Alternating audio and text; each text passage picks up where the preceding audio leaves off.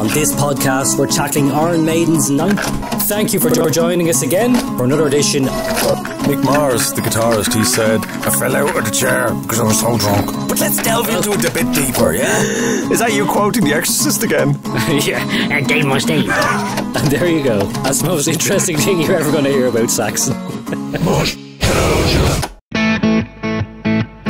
Monster! How can you drink that cack? You're getting on now, I'll be worried about the old intake. What are you talking about? Huh? I'm listening to you. That's it. I'll have to sit back a bit. Are you surrounded by cushions? Are you surrounded by cushions? They're going to kill me if I move! Yes. Welcome to another episode of Moshtalgia, where we relive our experiences as two young men living in a small village on the east coast of Ireland, discovering some of the greatest rock albums of all time. Today, Appetite for Destruction from Guns N' Roses. Moshtalgia. Appetite for Destruction, Guns N' Roses, came out on July the 21st, 1987. It was released on Geffen Records and sold 30 million copies worldwide. So far. You never know, because maybe people will latch onto it again after listening to our podcast and go out in their suedes and buy it again. Yeah. Wouldn't they? Maybe stream it. I read recently that Joe Elliott from Def Leppard, another one of our classic records that we've done here on Moshtalgia, has said that he's very thankful to Apple Music and Spotify that they have made Def Leppard into a cool legacy act.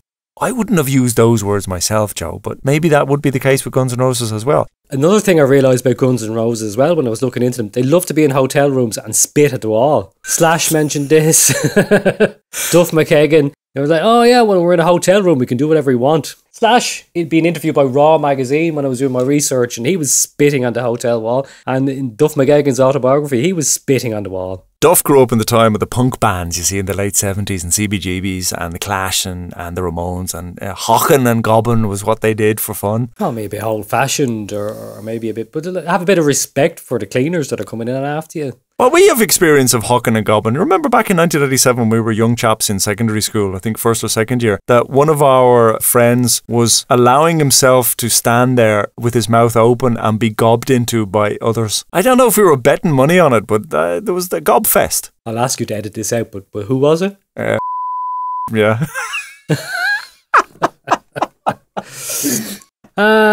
Yes. 1987 was a different time. And as we prise open this awkward, scaly box again and look inside and see what delights it still can give us all of these years later, Appetite for Destruction, Guns N' Roses, 30 million units shifted. You're never going to get that kind of sales again. So yeah, let's hope we generate a few extra streams for Axl and Slash, because I know they're struggling to make ends meet. Yeah, I believe they had to come out on tour again with some type of version of what they think Guns N' Roses is. And in fact, I think you saw them live along with the other 100,000 gullible people, fans. It will be the fourth time I've seen Guns N' Roses. So I seen them in Slane Castle back in 1992, back when they were at the peak of their powers. The week before, they'd played at the Freddie Mercury tribute concert in Wembley. Then I did.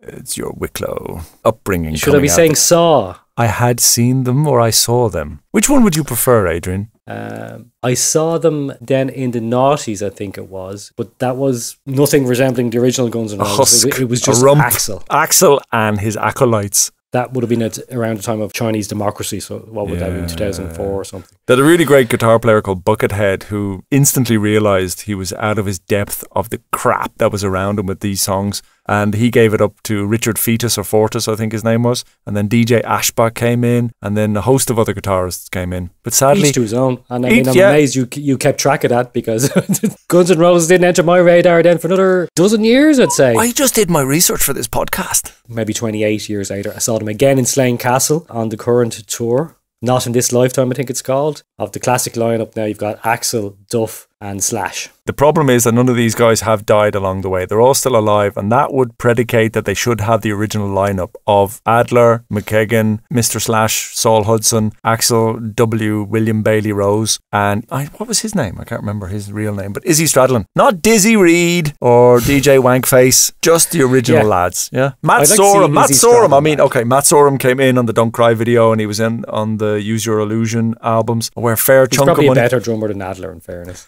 It's not about who's better. Lars Ulrich, come on. Well, he's the founder, so he has that right. Yeah, Steven Adler was one of the founders of Guns N' Roses.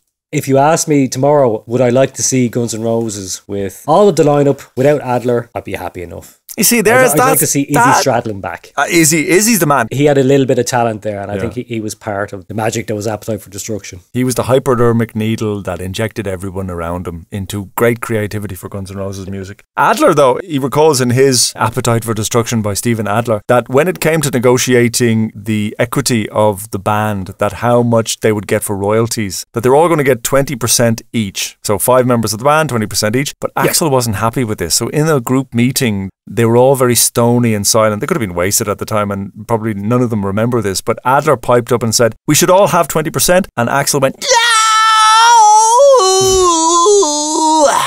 He demanded more. So Adler said, "All right, I'll give Axl 5% of my 20%, so I'll take 15%, so long as everyone else does it," because Axl writes all the lyrics. So nobody else said anything. And in the end, Axl got 25%, the other lads got 20%, and little Steven only got 15%. What an idiot. Then talking about facts. On Appetite for Destruction, all of the band are credited with the lyrics. We've got Welcome to the Jungle, Guns N' Roses, Sweet Child of Mine, Guns N' Roses. That's right. There's no individual credits. All that backstabbing bullshit, double tuck and jive, take the money and run, motherfucker, came later. Exactly. Are we going to go with facts first, or what do you want to do? Let's go with the facts, yeah. Yeah, it's been a month, I can't remember what. I was sitting in the toilet yesterday going, how do we do this? How do we do this again? It must be like when Ozzy goes back to Tony and goes, how do we do this again? And then in 5 minutes they're jumping around playing Paranoid. Moshtalgia. I have to talk about facts every single week. And it's a fact. It is a fact. Facts. Tell us again. Appetite for Destruction is the biggest selling debut album of all time. I'm talking over you. Stop it. Stop it.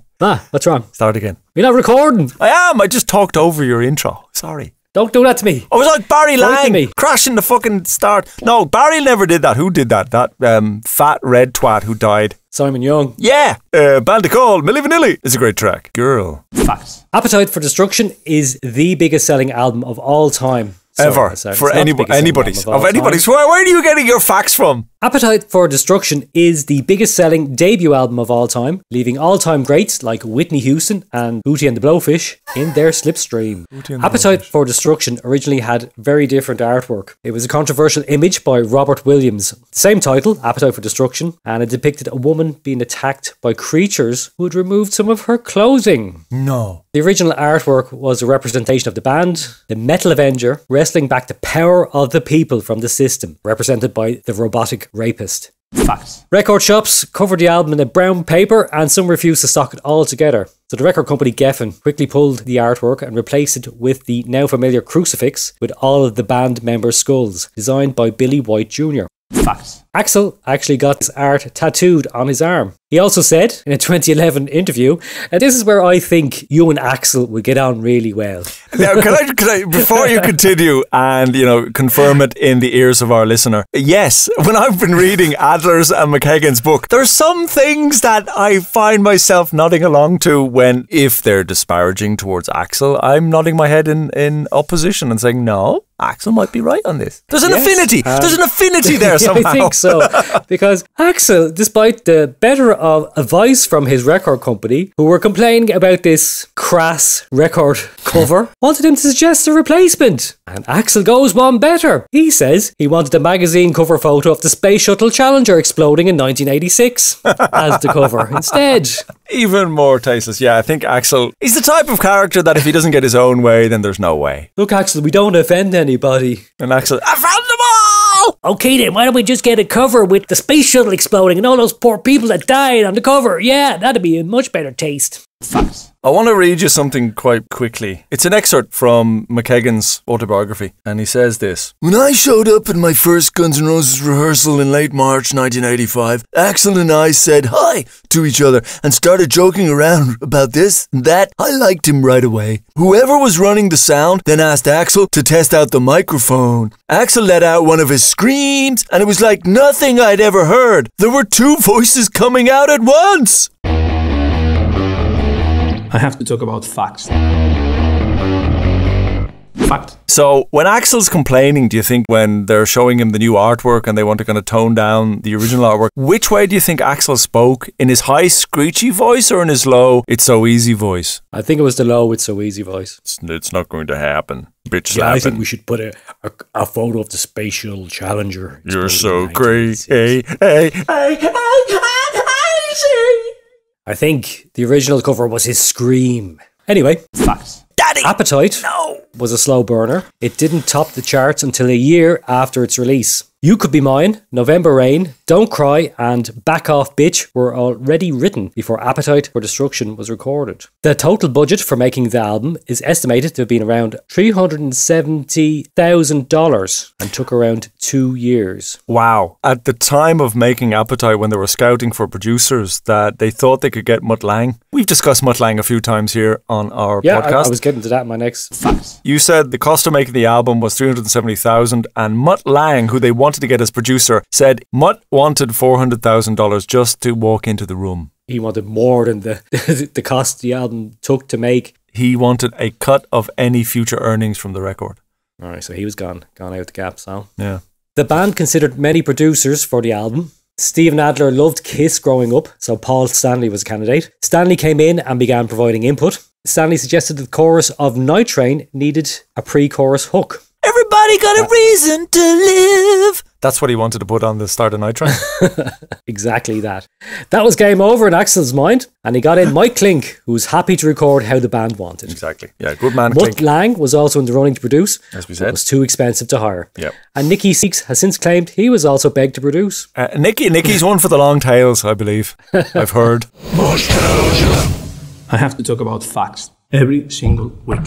And it's a fact.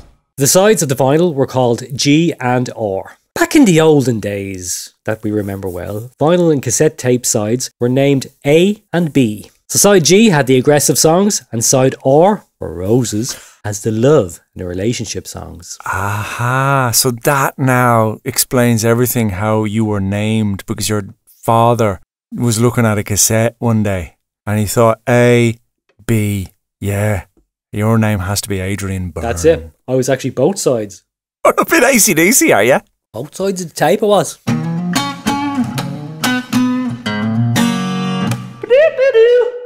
Facts. Did you know No. Axel tried to beat up David Bowie during the It's So Easy video shoot? Yes, Bowie knows Slash, as he once went out with Slash's mother and visited him on the set. Axel's ex-wife Erin Everly was appearing in the video. A little bit tipsy, old Bowie flirted with Erin, and Axel tried to attack him physically and later verbally from the stage. So Axel went for But the you'll be wicked. happy to know Yeah. these legends eventually made up. Did they? Yeah. David put the tongue in him. I'd hate to think of the Bowie and the Axel fighting. No, it would be not on, no. It wouldn't be on. They should all be going down to the Strand for the jink. Speaking of video shoots, a drunken Slash stole a motorhome being used for the making of the Welcome to the Jungle video. He didn't get far. You The know, motorhome lurched across the street, made a U-turn and cut out. good man, Slash Slash. was later extremely apologetic. I think I'd be shocked if I read in the news, a sober Slash did something. I'd be like, what? It's not possible. Facts. Now, here's one you'll be interested in. The album was mastered with vinyl in mind to be edited with a razor blade applied to a 2-inch tape to be mixed by 5 people frantically pushing faders at a non-automated mixing board. Oh, that We well. used classic instruments and classic amps, producer Mike Klink said. Our approach was reminiscent of stuff that was done in the 60s and early 70s. That's what Clink sounded like. You have him to a T. Actually, Facts. did you know the dog in the video for Sweet Child of Mine belonged to Izzy Stradlin? The fact that the American Association for Cruelty to Animals didn't spot that one, it's worrying. Maybe the dog was able to fetch his heroin from the fridge. That would have been a handy dog. Izzy would send the dog outside and he'd come back with a strap of coke tied to its stomach. You know something? That actually wouldn't surprise me if it was true. Izzy! According to Steven Adler, Axl recorded his vocals one line at a time, an early sign of the perfectionism that would play a part in the later breakup of the band. See, that's it. Axl was a bit of a perfectionist. Yeah, Back to Duff McKagan's autobiography, which I spent about $2.99 on from Amazon. Axl had emotional and intense swings marked by periods of incredible energy, followed by days on end where he would be overtaken by black moods and disappear and miss rehearsals.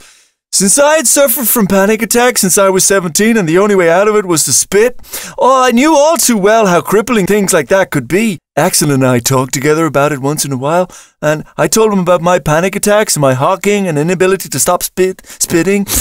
I quickly realized that while each of us in the band had his own things to deal with, Axl's was closest to mine, a sort of chemical imbalance that he had no more control over than I did over my panic attacks.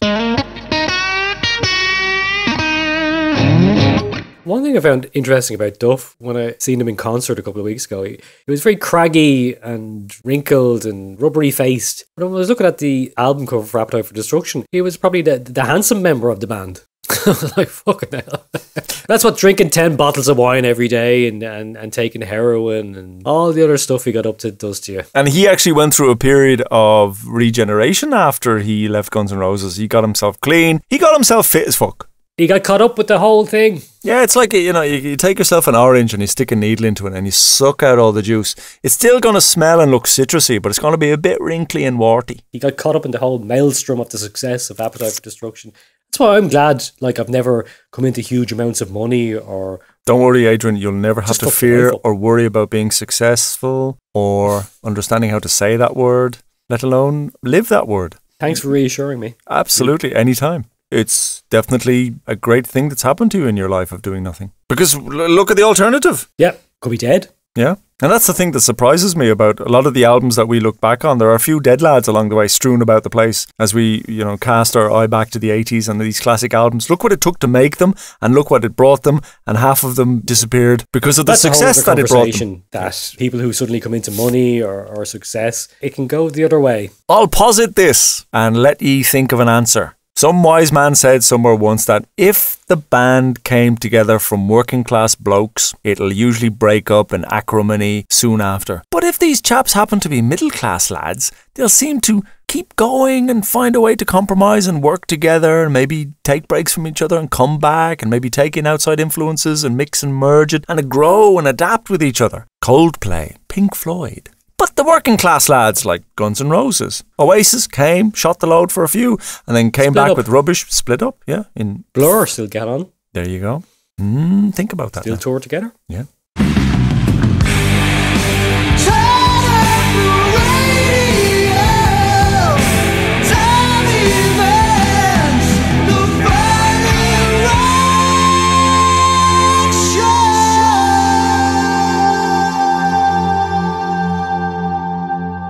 Regular listeners to the show will know that we, growing up in Ireland on the East Coast back in the 1980s, where we were listening for the first time a lot of these albums, we first heard selected tracks of these through the BBC One Friday Rock Show between 10 and 12 p.m, hosted by Tommy Vance, and they had done so from 1978 up until its destruction by Matthew Bannister in 1993. But we listened to it every Friday night, and I've recorded many of them on those cassettes that Adrian so fondly talked about, those tactile, analogue, absorbing materials that we all love and still worship. And they'll come back soon sometime now, I'm telling you. No, they won't. Okay. Moshtalgia. This time on our Friday Rock Show chronological look back, Guns N' Roses fit snugly into a see-through cellophane bag of 12 months coverage, would you believe? With 10 plays throughout the year, 1987, as the band launched themselves onto the scene with a live EP and a fully phlegmed, split, spandex bulging debut album. So on the 23rd of January 1987, Guns N' Roses got their first national UK radio play. Do you know what song it was? I'm going to take a guess. Don't play it. The first single was It's So Easy. Now, let me remind you of your facts. When did you say that Appetite for Destruction was released? When did you say it was released? It was in August 1987. Now, on the 23rd of January 1987, Guns N' Roses got their first national UK radio play. What song do you think it is, and where do you think it is on? Move to the City. Well, that was a good guess. You just heard Guns N' Roses. They're a 5-piece out of the States. It's a track from an import which is on the Uzi Suicide record label, believe it or not. The album is called Live, Like a Suicide. The track is Nice Boys, which is an Angry Anderson and Rose Tattoo song. Okay, that was Guns N' Roses on Uzi Suicide. That's an import. Nice Boys! Don't play rock and roll on the top of my head! Tommy followed that 3 weeks later on the 13th of February with a second track off this EP, although he was a bit confused. And also, Adrian's favourite band is mentioned at the end. The name of the band there are Guns N' Roses. It's a 4-track album. Has the same songs on both sides. Live Like a Suicide, it's called. It's an import, and it's on the Uzi Suicide record label. Guns N' Roses from the States. The track you heard was called Move to the City. Correction, the track you heard was called Restless Life. Beg your pardon. Guns N' Roses now signed to a major record label in the States, doing their first proper album. Good band. Cinderella before that, whose album, their first album, has already sold 2 million copies in the States, and that's a lot for a debut album. Cinderella! They were huge! They were Cinderella were huge. massive! They're not your B-list go-to band. Mahusive. Nearly 4 months passed and not a snort nor sniff was to be heard from the band. But then, on June 5th, Tommy got them guns out of hock. Guns N' Roses. Now, so far, all we've heard of Guns N' Roses has been that 4-track live import, which was really excellent. This is their new single. It's coming off, or is rather off, a forthcoming album. The album's to be called Appetite for Destruction. The single by Guns N' Roses is on the Geffen record label. It's called It's So Easy. It's very good. Guns N' Roses are set, we believe, to do a major tour of the UK, possibly with Tesla, this coming September. Tesla. But the word is out that they are going to be doing London's Marquee Club. Get it right, I've only been going there 20 years. London's Marquee Club next Thursday. I don't know whether that's accurate. I think so. At least I'm going to be there, because if they are, I want to see them. Excellent band. Guns N' Roses. 22 minutes past 10. I seen them, Tommy. They were deadly. You didn't see them back in 1997 in the Marquee, don't be lying. Tesla invented electricity. Their first album is called Mechanical Resonance. And there's a classic album we must look back on, Adrian. Have you ever listened to it? No. It's So Easy by Guns N' Roses. That was the first single off Appetite for Destruction. And Tommy played it again 3 weeks later on the 26th of June. He loved it. He loved it. They have been gigging around and getting very good reaction. They do their final gig in this country this coming Sunday at London's Marquee.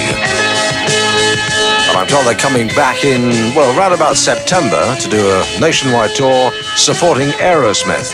Guns N' Roses. The single is It's So Easy. And it's out on the Geffen record label. Another month passed and then came Guns N' Roses' fifth play on the Friday Rock Show on the 31st of July 1987, hosted this time by then Kerrang deputy editor Dante Benuto. As Tommy Vance got lost, again coming back from his holiday in Spain. First off, we had Guns N' Roses and Night Train, a track from their debut Appetite for Destruction album. And Guns N' Roses are currently spearheading a new movement out in Los Angeles, a movement of bands who are modelling themselves very much on Aerosmith, the likes of Faster Pussycat, Jet Boy, LA Guns, all of whom now have major record deals. Didn't Guns N' Roses kind of gain a cult following in the UK? Duff reckoned they were the replacement to Hanoi Rocks as the little kind of cultish band in the UK. That's right. And now I will... Oh, fucking telling you. Oh, fucking Hanoi Rocks. Hot on the heels the following week, on the 7th of August, a tanned Tommy was back in the studio. File the album under Mighty Tasty, because it is, and it gets better every time you hear it. The album's called Appetite for Destruction. It's the album by Guns N' Roses. It's out at the moment. The track you heard was called Rocket Queen. 10:17, the rock show from good old Radio 1 here. How are you? So relaxed. Isn't He it? made it sound so easy. Serotonin coursing through his alcohol stream.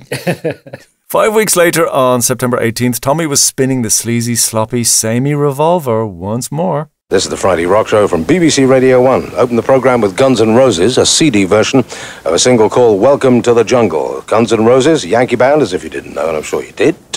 We'll be doing a short tour of the United Kingdom starting October the 4th in Newcastle. Then they do Manchester, Nottingham, Bristol, and Hammersmith Odeon. The support act is Faster Pussycat, and they've got a good album out as well. Guns N' Roses, Welcome to the Jungle. 2 plays in October, on the 9th and 23rd, with Tommy addressing the prowess of the lads' UK live appearances. Now this is where it gets interesting. Prior to that, you heard a band that I saw last night at Hammersmith Odeon. They were excellent. Although I have to own up, sometimes the music got a little bit samey, I thought, but at no time did they get boring. They really are a unit. They're a band and a half. Guns N' Roses.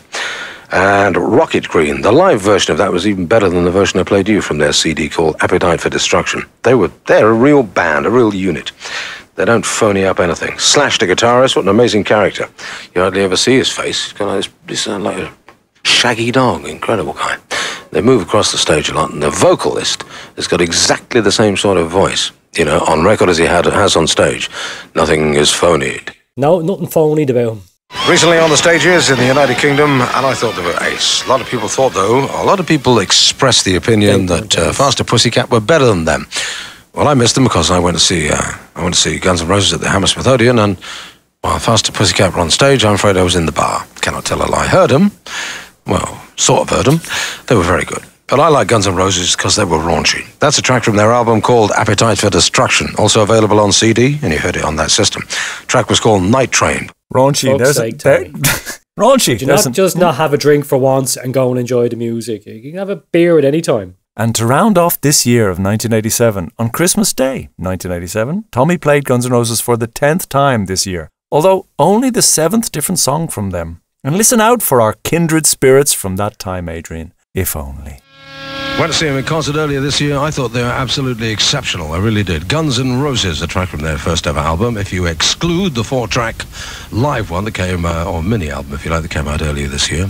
Haley and Rachel are well into Guns N' Roses, they say, in this letter from Redruth in Cornwall. They're two 14-year-old girls who listen to the program every week and like it. Make their Christmas very special. I trust I've done that. We're playing Mr. Brownstone by Guns N' Roses. There you go. Rock on, Thomas, and I shall. Happy Christmas, girls. Oh, Rachel! We were 14 back then too, Adrian. Is this feeling in my tummy wrong? Does he play them 10 times in 1988? Well, we're not going into that territory. We're only focusing on Appetite for Destruction. That's the whole nexus of this show. This is Guns N' Roses' 1987. As heard in the British Isles on BBC Radio 1's Friday Rock Show. But I can't leave it there. Although they were played another 40 times during the life of the Friday Rock Show until its curtailment by the Stuffed Shirts in 1993, Matthew Bannister. The standout show was in 1988 on August 19th, a pre-Donington Monsters of Rock 1988 festival interview with the 26-year-old Jeffrey Dean Isbell, aka Izzy Stradlin. Alongside Dave Elphiston of Megadeth, this is always worth a listen. If you haven't heard this recently, Adrian, let me take your hand gently and pull you down memory lane. At that stage of the game, were you all poor and living in what we call in the United Kingdom in squats? Squats.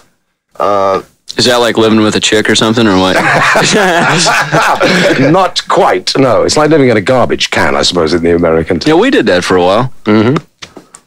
I don't remember exactly that point in time, but I remember, yeah, I don't remember, man. All right. One of the members of Guns N' Roses actually threw up on the air. Well, he threw up in a bag, right? It was like a big scene, you know, but I mean, it wasn't premeditated? No, well, he ate an artichoke and about 7 gin and tonics and a couple margaritas, and it just, you know, but he did it real quick, Slash did, and just, you know, no big deal. We just kept, you know, did the interview, yeah. So it was Slash. That's the name we're looking for then, right? Yeah, that was Slash. Slash is the guilty party. Britain's favourite music station, Radio 1. Welcome back to St. Mihal's, home of the bewildered, where two men reminisce of their teenage years and their love of rock music on Moshtalgia. Time is moving on here. Let's have a look at Appetite for Destruction. Track by track! Oh my god! Track 1 is Welcome to the Jungle. We've got fun credited to Guns N' Roses. Slash's guitar introduces this opening track and the album. Adler's drums kick in, Axl begins to howl, Duff is doing something funky on the bass, Izzy is being busy, adding a layer to Slash's bouncy riff. Watch it bring you to your knees, warns Axl, as he introduces you to the pleasures and pain of living life on LA's Sunset Strip. Slash claims that the track Welcome to the Jungle was written in 3 hours. The jungle is Los Angeles. Axl wrote the words while visiting a friend in Seattle, saying, "It's a big city, but at the same time, it's still a small city compared to LA, and the things that you're gonna learn. It seemed a lot more rural up here. I just wrote how it looked to me. If someone comes to town and they want to find something, they can find whatever they want." Welcome to the Jungle was the first song Rose and Slash collaborated on. It all started in Slash's mom's basement, where Slash played the main riff for Axl, who was living there at the time. Axl would remember this riff later on when they were coming up with ideas for Appetite for Destruction. Rose claims the lyrics were inspired by an encounter he and a friend had with a homeless man while they were coming out of a bus into New York. Trying to put a scare into the young runaways, the man yelled at them, "You know where you are? You're in the jungle, baby! You're gonna die!" I met a chap and I had a similar encounter. There was a homeless guy, asked me for 50 cents. I said, no, I don't have any money on me. And he said, I'm gonna fuck your children!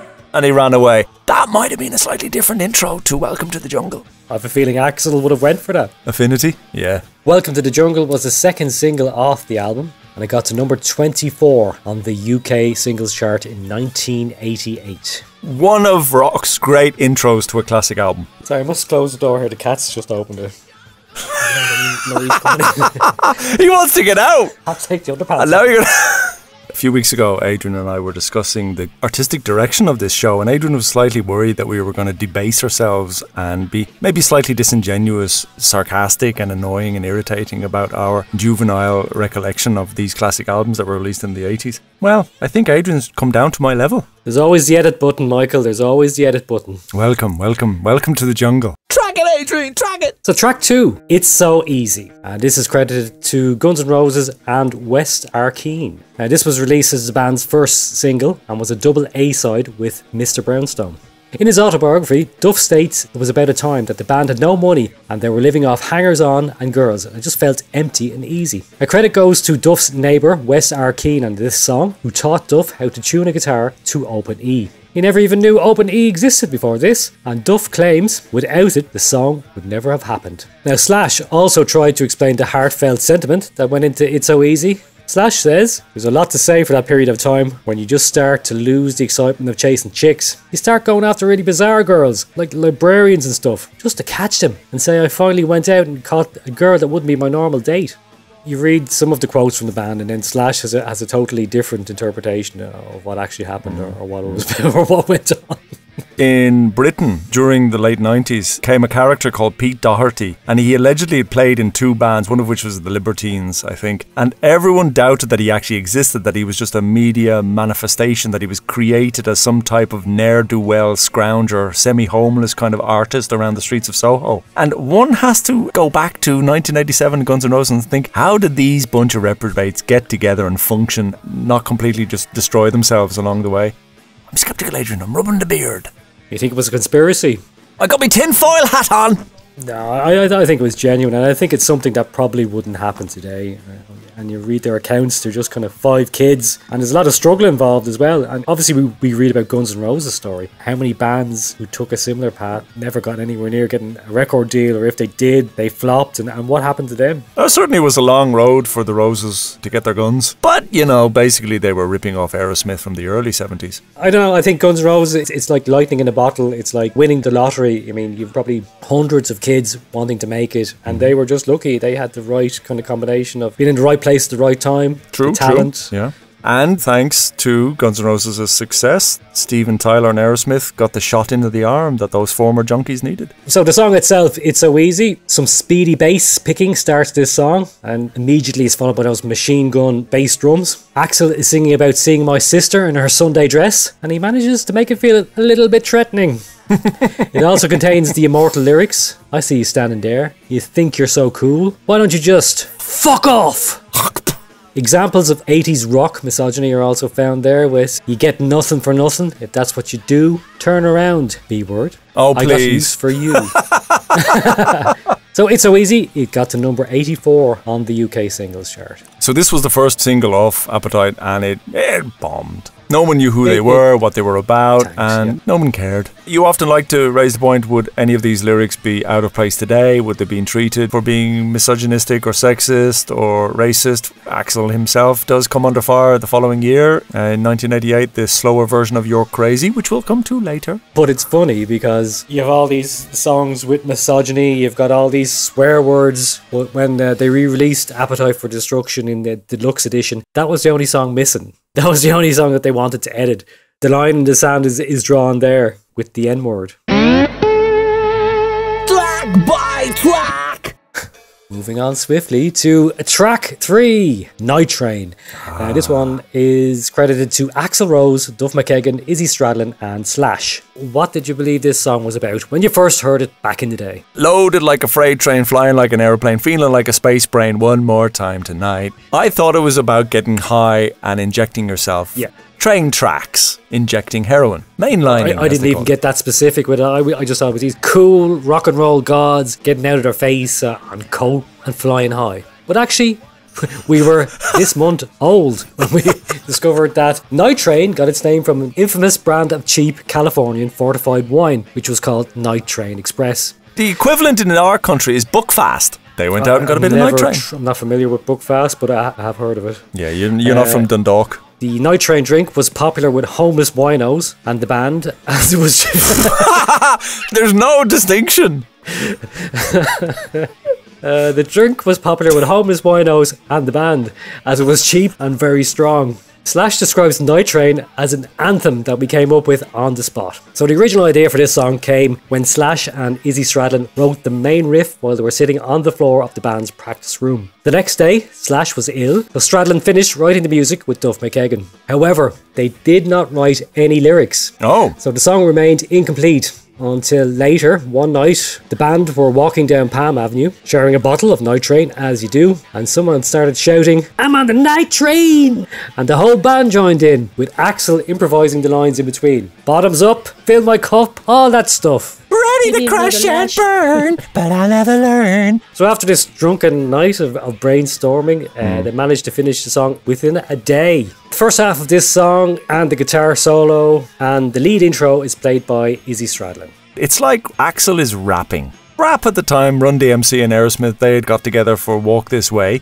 If Eminem was sentient back in the 80s, he'd be rapping this out. He's, I got a Molotov cocktail with a match to go. I smoke my cigarette with style. I can tell you, honey, you can make my money tonight. Night Train was the fifth and the final single from the album, and it got to number 17 on the UK singles chart. I like this song. It's one of the good ones. Great song, and one they played live. Still to this day, and it's really good. In fact, when I seen them live, they played most of Appetite for Destruction. Moshtalgia with Taylor and Bernie. I like it. Moshtalgia! When you seen them live. I have. 4 times, Mick. No messing. Did I mention that? You never stop. You never you never stop. You see them, huh? I must have been strapped for cash back then and no one else had helped me out with a ticket. Stingy True bastard. Guns N' Roses fan here. But look at my tattoo. An upside down cross with 5 dog heads on it. A beagle, a terrier, an Alsatian, a St. Bernard and a whippet. Anything more on Night Train? No. Track it, Adrian, track it. Appetite for Destruction, track 4 is Out to Get Me. Out to Get Me with its chorus of "They won't catch me, I'm innocent, they won't break me" is inspired by Axl's many run-ins with the law, going back as far as when he was a kid in Indiana. Ah, so you're reading the lyrics on the deluxe version that doesn't have the word fucking on it. Is that true? Did they remove that from the deluxe version? They're out to get me, they won't catch me, I'm innocent. The Duffer claims in his autobiography, the cops busted down the band's door one particular night looking for Axl regarding what turned out to be a bogus rape charge, and this led directly to the song's creation. So the song itself opens with a simple dueling guitar riff with Slash and Izzy before Slash slides down the frets. The opening riff is used in the chorus also. And let's give an honorary mention to some cowbell smashing on here. I have to have more cowbell. And obviously your favourite lyric, "I'm fucking innocent, so you can suck me." That's what I'd say to teachers and security guards in music stores every weekend. See you in hell! I'm innocent! Bang on the cowbell. Gong, gong, gong. And they won't touch me because I got something I've been building up inside for so fucking long. And then they suspended me for a week. Then I had to apologise. And do you not think that the PMRC at the time were correct to getting those explicit lyrics, the warnings, parental guidance, labels put on those albums? Because look at the influence that had on you now, getting yourself suspended from school. You just thought he was cool and rock and roll. Yeah. And you say that to your teacher? Yeah. Disrespecting this poor man just doing his job. Or I'd like to say thanks to Auntie Tipper Gore and Granny Mary Whitehouse. You can suck me! Ah, you turned out alright in the end, sure. As we do this podcast for me in prison and you out in Freedom Land. I'll come and visit you, virtually. Virtually never! Yeah, that's you. Track 5 is Mr. Brownstone. Well, I think if we were in any doubt as to what Night Train was about, I think should be quite clear what Mr. Brownstone was about. Now, when they said that the Rolling Stones' Brown Sugar was about black slavery on the plantations, are you slightly dubious? But Mr. Brownstone is as clear as cut crystal. Meth. I thought brown sugar was the sweeter option for my tea. Ah, yeah, that's how they sold it on Irish radio. Brown sugar. Rolling Stones. If you're having a cup of tea right now, I'm hoping you're adding some brown sugar. Mick Jagger would approve. That's uncanny.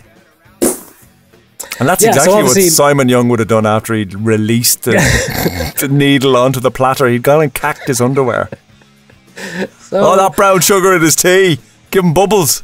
Obviously, Mr. Brownstone was written about Izzy and Slash's heroin habits, with the lyrics being roughly scribbled onto the back of a grocery bag before being given to Axl. Slash stated, and now we take anything Slash says with a pinch of sugar, stated that is a statement about other people's drug habits. Sorry, Slash, but you're on it yourself. Don't mess with me, Slash. That's a great song, this, Mr. Brownstone. What a great chunky riff. And what a great... It comes in with a shake and a rattle intro. Brilliant. And slides into another glorious Slash riff. Dare I say, Rolling Stones influenced. And Axl goes down the lower register. And you get up around 7. You get out of bed around 9. I don't worry about nothing, no, because we're to waste my time. And then he gradually goes up the octaves as his addiction leaves him more desperate. He used to do a little, but a little wouldn't do it, so a little got more and more. A very revealing lyric as to how addictions get hold. It ends, though, with a pang of regret. I should have known better, so I wish I never met her. When you get involved... Stay away from Mr. Brownstone! Track by track! Track 6, and everybody knows this one, the classic Paradise City. Because we used to always go down to what we would call Paradise City, which was a small town called Arklow in the south of the county, where... Take me down to Arklow City. Where the grass is green and the girls are shitty. And that's interesting, that. We'll come to that in a second. Okay. Slash has stated that Paradise City is his favourite Guns N' Roses song. It has the distinction of being the only song on the record to feature a synthesizer, which was played by Axl, who is also listed as performing Whistle on the credits. Now, Paradise City could have ended up being a little bit more vulgar and a lot less popular. Why, Adrian? Tell us. During rehearsals, Slash hummed a pretty tune. Axl sang over it with the lyrics, "Take me down to Paradise City," and Slash added, "where the girls are fat and they've got big titties." Luckily, the band outvoted Slash. "Strapped in the chair of the city's gas chamber. While I'm here, I can't quite remember." So that tells you all about how Axl felt, his paranoia of being stuck in the city of LA. Wouldn't go home? Get on the Greyhound bus and fuck off back to Indiana? He could have, but he didn't give up. He followed his dreams, and look what happened. He became a dictator and an ayatollah for the generation. The song itself speeds up to double time for the final 2 minutes, with the chorus repeated over Slash's solo. Yeah, it does go on a bit long, and that meant when we were headbanging on the dance floor of those youth discos in Arklow, it was quite the strain on the old bonce. And then afterwards you're supposed to, when it slowed down then for the slow set, you're a bit mangled and you're trying to get anybody. Oh, she's lovely. And you're walking around in a daze. You're dancing. Paradise City got to number 5 on the Billboard Hot 100. Casey Kasem would have been introducing that. It was the first single to reach the top 10 for them. And it got to number 6 on the UK singles chart on the 18th of March 1989. I used to love watching Casey Kasem present America's Top 10. It reminded me of later on BBC that there was Philip Schofield in the broom cupboard and he had a little sock puppet called Gordon the Gopher. And who did Casey have behind the podium? Was it Shaggy? Off the Scooby-Doo. That's right. Because he did the voice. Reggie, ring the bell. Keep your hands in your pockets and keep fiddling with your balls, Adrian. That's right. See you next week on America's Top 10. It's funny you mentioned going to Arklow and the discos. That does, when I think about it now, it does remind me of school discos and stuff and getting up and shaking the head around frantically for the last 2 minutes of Paradise City. And that moment of silence was brought to you by Wistfully. The new sanitary. So yeah, we done with Paradise City? We're done. Done and gone. Dead and buried. Moving on. Moshtalgia. This is Moshtalgia. Albums that we love. Albums that were very important to us when we were growing up. I do remember my trip down to Arklow when I was getting in with the Arklow ladies. there was some kind of misunderstanding with one of our classmates from our town, and sadly I happened to say something wrong to the ladies, who were quite offended by his words, and I may have reinterpreted them wrongly to the girls, and then their lads from that town went and nearly put the poor chap in a coma. Sorry, Gavin. You know, it was rough on South Central Rathdrum back in the day. We were going down and stealing their women. They didn't like it. So I went down, you know, swinging the cock on the shoulder, made friends with all the Arklow lads. It was wallflowers, all afraid. We kept to ourselves. We kept to the tribe, man. But you know what? We didn't end up in a coma. Moshtalgia with Taylor and Bernie. I love these guys. Suck in your paunch. Let's move on. We're deep into the R side of the album now. Roses, track 7, My Michelle. And this is probably something that you maybe whisper often in your sleep. Yes, we'll come to that. Yeah, we'll definitely come to that. We'll come to the point of our podcast first, which is to talk about Guns N' Roses and Appetite for Destruction. People don't want to hear me going on about myself. I think they do now. You've established the brand of Adrian, and people would like to know what's behind the dulcet tones of this assured presenter. Who is he really? The man behind the mask. My new podcast, Adrian. The loves and losses of the voice. You thought by the sound of him that he was ignorant, but he's not. Your daddy works in porno then and mommy's not around. She used to love her heroin, but now she's underground. Written as a tribute to Axel's friend, and her name was Michelle Young. They were listening to the car radio one day, and Elton John's Rocket Man came on, and she declared that she wanted someone to pen a similar song for her. So Axel said, I'm the man for that. He tried to write a romantic song about her, but in the end, he settled on a more honest version. And it referenced Michelle's real past, and mentioned the song is the death of her mother, her father distributing porn films, and her own struggle with drugs. Now obviously, before it was released, Axel went to Michelle to see if it was okay, and she approved. But Michelle's story does have a happy ending. She cleaned herself up and moved away from LA to start a new life, and everything is hunky-dory now. So, the song itself, My Michelle, on this, Slash uses a 1960s Gibson SG. Oh, the SG! Beloved by... Yes. It gives it a... You absolute ignoramus! Jimi Hendrix. Yeah, so the reason he used the Gibson SG was to give it a more darker sound. So if you notice on the start of this, it's a foreboding horror movie style melody. And actually it reminds me a little bit of Maiden's Remember Tomorrow. Oh, well, I'm glad it reminds you of that. My Michelle, so you were referencing that I might whisper this on lonely nights to my pillow. Mm-hmm. Because indeed... It wasn't Luther Vandross that kept you awake at night. It was a different loser. Yes, in secondary school, my first crush was a girl by the name of Michelle. And she was nothing like the girl in this song. Her daddy didn't work in porno. And she was very innocent, and she probably didn't drink or do anything controversial at all. According to you? Yes, it was unrequited. It was one of those. And you'll never forget the pang, the hurt of unrequited.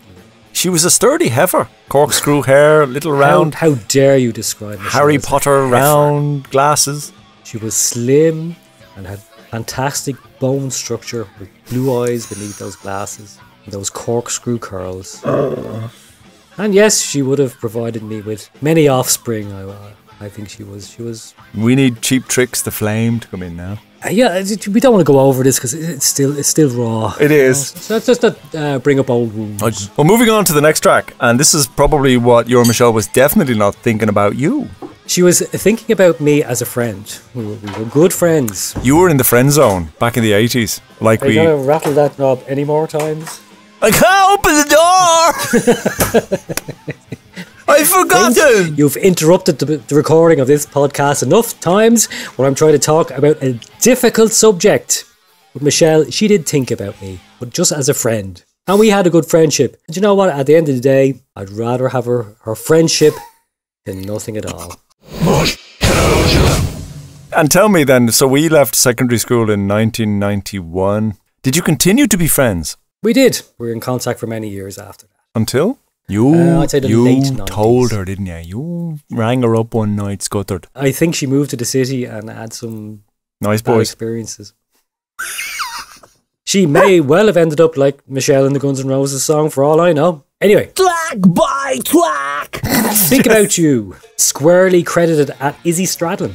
This lyric probably expresses how I felt after Michelle. Wasn't much in this heart of mine, but there's a little left, and baby, you found it. Are you singing Bryan Adams lyrics? No, this is Think About You. It's only love.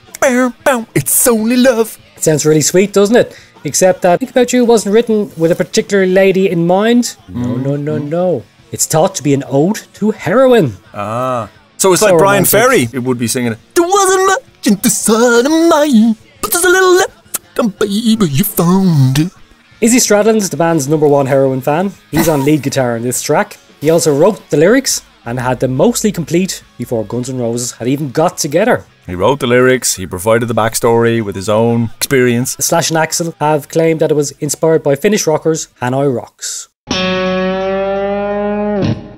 So we get to the stone cold classic, track 9, Sweet Child O' Mine. The catchy Where Do We Go Now lyric in Sweet Child O' Mine was a case of serendipity. While recording the demo, producer Spencer Proffer suggested adding a breakdown towards the end of the song. The slightly confused Axl started talking to himself saying, "Where do we go? Where do we go now?" And Proffer said, "Yeah, just sing that!" And Sweet Child O' Mine was born. The third single off the album and the band's first and only #1 song on the US Billboard charts. And this cracked open the world for them. And it got to number 24 in the UK singles chart, only to be re-released in March 1989 and get to number 6. Instantly joined the pantheon of annoying songs that you couldn't play in guitar shops. #1 on the list at that time. Stairway to Heaven.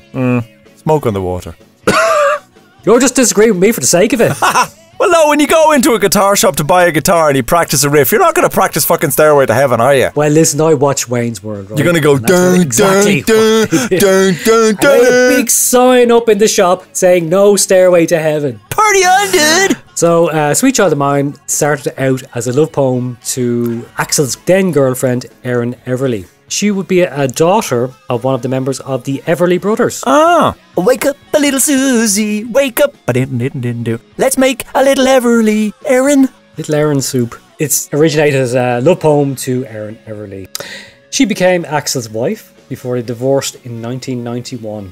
They were only married for around a year, 1990 to 1991. And apparently when the relationship split up and they became estranged, Axl was leaving little notes around the house for Erin with the words of Sweet Child O' Mine slightly rewritten. Her hair reminds me of a cheating bitch.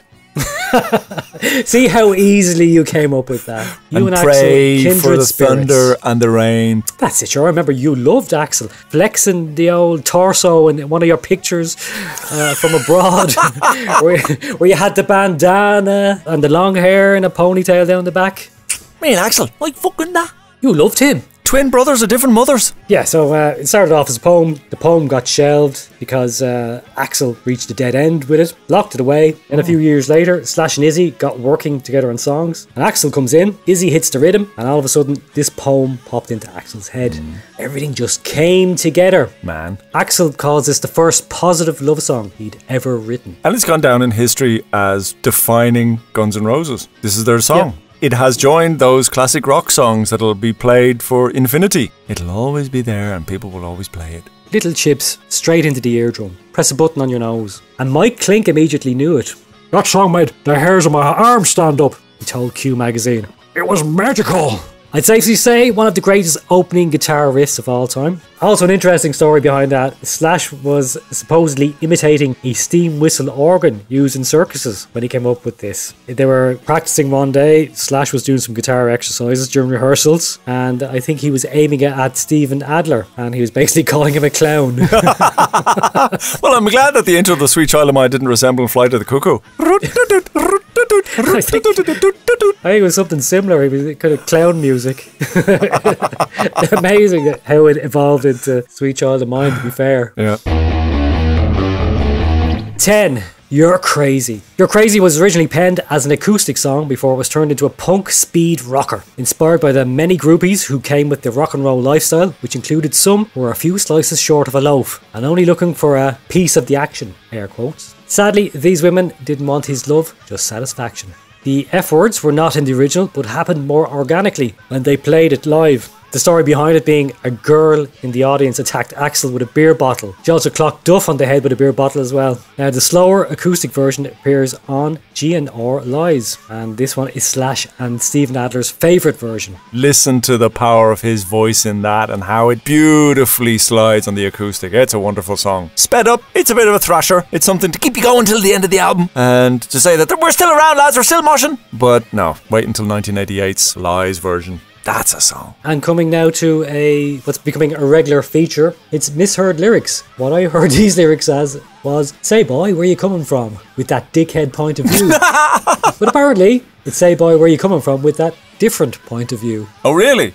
Yeah, did you think that as well? Oh, because it says here the lyrics, according to Google, "Say boy, where you coming from? Where would you get that point of view?" When I was younger, said I knew someone like you. But I like yours the best. Yeah, no, I think that's... Where'd you get your dickhead point of view? Coming rapidly now to the end of the album and track 11, Anything Goes. There's an extra credit on this one to a guy called Chris Webber. Anything Goes is one of the band's oldest songs. It goes back to 1981 and was originally entitled My Way, Your Way. Yeah, it does rip off Steven Tyler here with "Pants around your knees with your ass in debris." I mean, that's a Steven Tyler lyric from back in the 70s. Rip off! Users! Stealers! Robbers! It was originally written when Axl and guitarist Izzy Stradlin were still in the Hollywood Rose with guitarist Chris Webber, hence the songwriting credit. Yeah, it's not exactly a songwriting credit, really, is it? Because they don't really have many lyrics in it. It's a bit like a Beyonce album or a Rihanna album. There's just "My Way, Your Way, Anything Goes Tonight," repeated ad nauseum. It's a bit simple. It's nothing filler. Deep it's filler. In this. Nah. Absolutely anything does indeed go tonight. Derivative rubbish. Moshtalgia! Track by track! Track 12. Final song, Rocket Queen. Oh, what an ending it is. This comes from Rose McKagan and Slash's brains. Their creative pool. You probably already know this one, but the noises heard in the middle of Rocket Queen are real. They were recorded when Axl asked a girl named Adriana Smith. Adrian Smith? Who was Adriana, yeah, similar. She was allegedly going out with Steven Adler around this time. That's why he left Iron Maiden. Axl asked her would she engage in a bit of a rumpy pumpy with him in the vocal booth. Purely for artistic reasons, Adriana agreed to do it. Simply, her terms were for the band and a bottle of Jack Daniels. But the actual Rocket Queen was a lady called Barbie Von Grief, a girl who Axl wrote the song for. She was only 18 at the time, a party lover and leader of the underground rock scene in LA. She was probably one of the girls the band lived off, as hinted in It's So Easy. Barbie hoped to one day form a band herself and call it Rocket Queen. And she also claimed she helped Axl write this song. I cannot verify that. But she was the Rocket Queen. And Axl did tattoo her face on his right arm. And now probably going a little bit distorted and blue in his aging years. Was it her or Adriana Smith? I think it was Adriana Smith found it hard to live down the whole publicity about the incident in the recording booth. Had a very torrid time afterwards. I just have the image in my head because it was Steven Adler's girlfriend at the time, and Axl invites her into the vocal booth and rides her and then plays the clown song again. Steven said, "I rode your girlfriend." I just have visions of Axl going in with Adrian Smith. He was a stranger in a strange land. Adrian started singing Wasted Years. Rocket Queen starts love it. off with just the drum beat. Duff kicks in with some seriously funky bass. The reason Duff is probably so good is his eclectic influences. He cites everyone from soul to The Clash. This song has a split personality with its sex-fused opening, followed by a time change just under 3 minutes to a more heartfelt, shall we say, ending. The lyrics also contain some hopeful notes. If you need a shoulder, or if you need a friend, I'll be there standing until the bitter end. Then we get good old Slash with another solo before Axl leaves us with his final words. All I ever wanted was for you to know that I care. Guns N' Roses would later go on to push this more progressive side even further with the likes of November Rain. Yep, closing it with such a really strong track leaves the feeling in the listener that, you know what, I really enjoyed that album. So I'm either going to play it again or you have the feeling, I can't wait to see what Guns N' Roses do next. And I remember, late 1987, standing with you at the jukebox in the local chip shop during lunchtime. So romantic. And your Michelle walked in and you wanted to play Guns N' Roses and show that you were cool, that you liked this new music. And you know what she said? And she heard That's the music.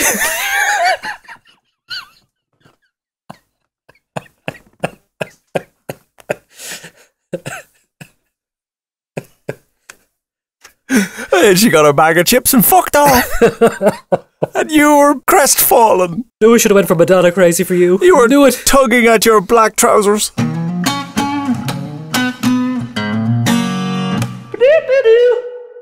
Kerrang! Quote!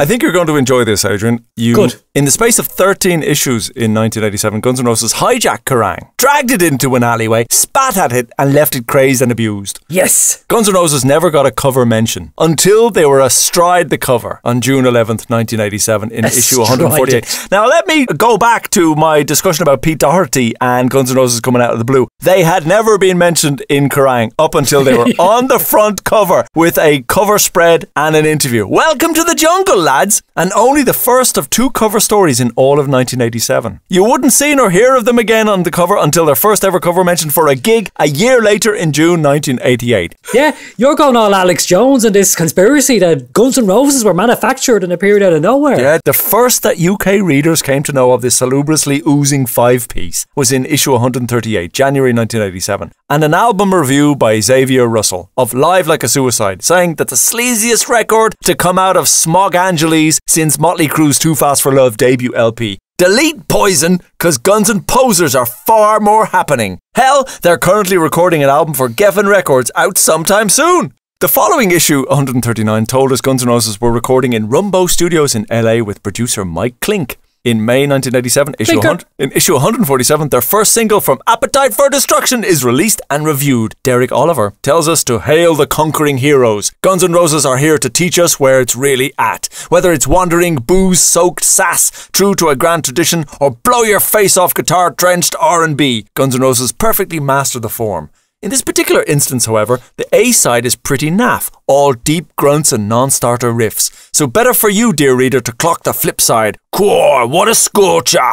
As Mr. Brownstone is on the B-side. Yeah, it was an unusual choice. I mean, there was so many better songs, and Mr. Brownstone is a lot better song. So then came the front cover, the band strewn all over each other on the floor, and an interview with Sylvie Simmons. You should really hate us, lead guitarist Slash says, because we're real. You see, trying too hard, Axl. Lads. Rhythm guitarist Izzy Stradlin says their debut album is going to, I don't know, man, kick ass. Axl likes to say he sings in 5 or 6 different voices that are all part of me. They're not all contrived. He goes on to say there's a track on the album that's Black Sabbath Goes to Ireland. There's 2 guitar players that play very different to each other. Simmons says at the end that Guns N' Roses are rawer than a whore's thighs and toxic as rock and roll was always meant to be. Black Sabbath Goes to Ireland. Why didn't you just say Thin Lizzy?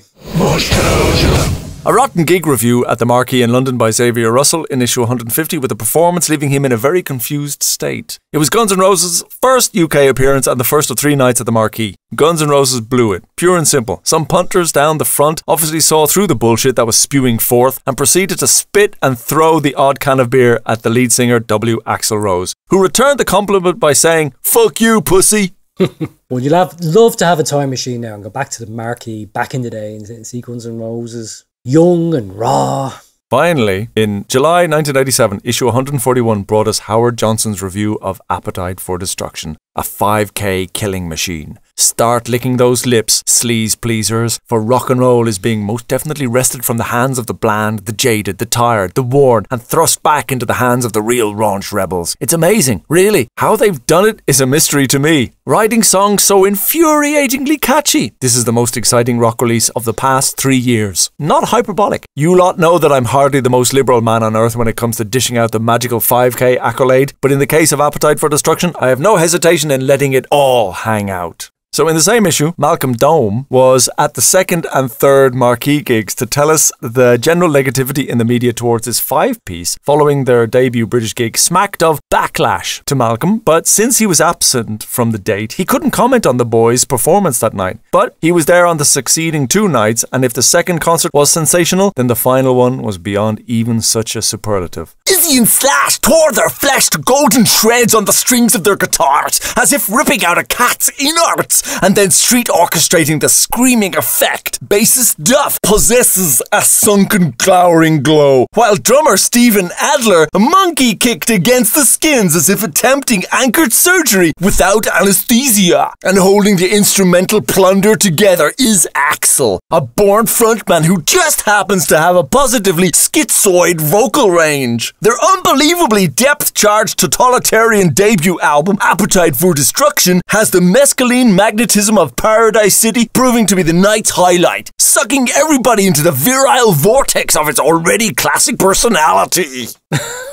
So it was good then. Kerrang! Quote! Their second cover story came in October 1987 in the Now Weekly Kerrang, issue number 157, with the soon... Was Kerrang fortnightly or monthly? It was monthly at the start for about 2 years, then it went bi-monthly, and then went weekly in 1987. Such was the popularity of rock at the time. They went weekly as soon as I started subscribing. Once you ordered it from Lily Cal's, that was it. They were going weekly. That was... I said, there's one man in Ireland who wants to subscribe. So, in the Now Weekly Kerrang, issue number 157, with the soon-to-become iconic cover of Axl Rose, snarling, eyes slammed shut into the microphone, a Ramones t-shirt on, hair high and wild, tattoos ablaze, with the heading, Rumble from the Jungle. That sounds like a boxing fight. And that was it for Guns N' Roses in Kerrang in 1987.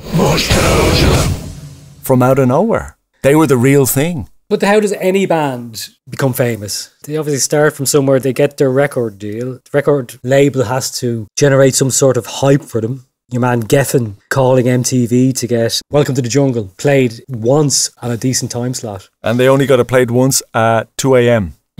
And yet people were watching. But that's all it needed. Yeah. Because that's when their target audience was awake, sitting in the underpants, empty cans of Scrumpy all across their mattresses, ashtray full of ganja. Next minute they hear this amazing song, cutting through the Cyndi Laupers and the Dire Straits. And they're like, whoa, dude, this band are awesome. The noise around them gets bigger and bigger and people take notice. If you look at Metallica's rise, you'll hear and see how Kerrang would have covered them, how they appeared on the Friday Rock Show. But in Guns N' Roses' case, they seem to just drop out of the sky fully formed. According to the books that we have read and brushed up on for our retrospective here on Guns N' Roses, it would seem that they were organically just shunted together by accident and bonded on one specific trip up to play a gig in Seattle. And that became the team. And they were going to Cantor's. Mark Cantor became their photographer. They were hanging out at all the famous places in Hollywood. The Whiskey A Go-Go became their go-to place. You think it was a bit sudden? Maybe it was just the right time, the right place. It's not the wand, it's the wizard that uses it. That's what you said that night on the phone call to Michelle. That's what I said last night. Appetite for Destruction. A great album. Well, it came out when we were 13. Our whole lives still ahead of us. Hope. No responsibilities. Endless possibilities. Looking out the window on a rainy day thinking...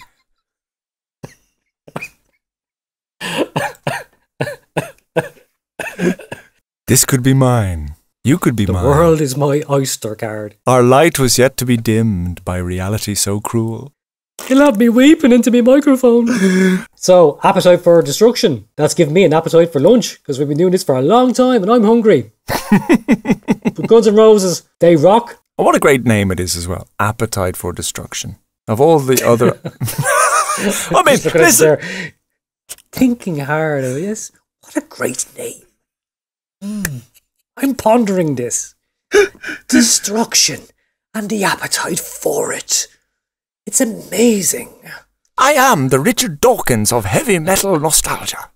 It's an insatiable appetite to destroy everything, to control everything, to own it. What cost? Such a draw into their world comes at the very start with the name of the album. The band were full of hunger, destruction of their speakers. Okay, that's it for another edition of Moshtalgia. I hope you enjoyed our rediscovery of Appetite for Destruction. Join us again soon as we tackle another rock classic. Dig it up, prod it, buy it a few drinks, and we'll tell you what we think. Let's just see if it brings back more painful memories of loves lost and unrequited love of the past. So let's reopen some of them wounds. Oh, don't worry. We've many wounds to show. A&M Audio Films. This is your God. This is no dream. The freaks are out tonight. Jesus Christ! Fuck!